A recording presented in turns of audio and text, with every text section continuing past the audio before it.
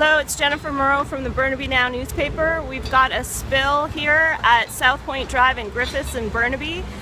It appears that this truck here from Cheetah Transport was carrying some hydraulic fluid, and according to the driver, the barrels weren't fully wrapped with saran wrap to secure the load, and several fell off the truck and started leaking into the street.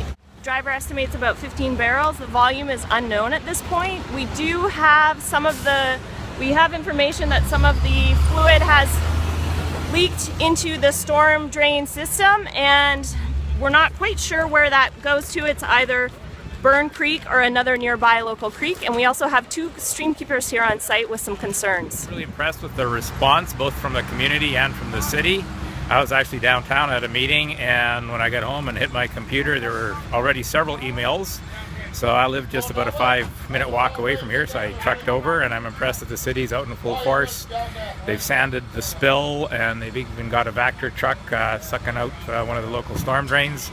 As I hope folks know, all the storm drains on the streets lead directly to our local creeks in the lower mainland here, and this creek would be Burn Creek, where this drain is leading to.